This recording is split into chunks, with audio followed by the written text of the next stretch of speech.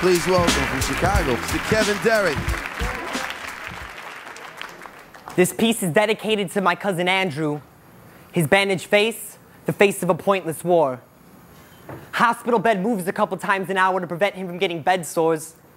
He'll be fit for a glass eye tomorrow, and they said his left hand might be able to be saved. His father was a Marine.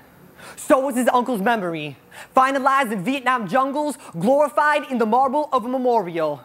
He's gotta make this country proud, doing so the only way he knows how. Tightly laced combat boots, a matching M16. Gonna protect freedom, but doesn't know what that means. Confused by Pentagon podium's propaganda, painting Becca red, white, and blue, taking turbans like scalps cause he hasn't lost faith in the stars and stripes that wrap around his thin 19-year-old arms.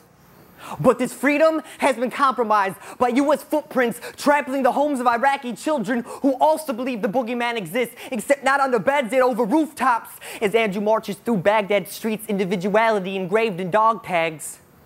Just a 19-year-old kid trying to straighten out his life, now tangled in the sounds of explosions, the bucks of AKs aimed right at him. He doesn't know why he wants to kill him. He doesn't know why they want him dead, but he's a Marine. He's got to protect our freedom to get rich off the weak, our freedom to pay 50 fucking cents cheaper at the gas pumps. He misses home, feels the only way there is through Iraqi lives. Buck the few, buck the proud, buck the Marines, buck. When the explosion went off, they said he was lucky. Most of the shrapnel hit his lower body, only took an eye and half his face. He'll be fit for a glass eye tomorrow, and they said his left hand might be able to be saved.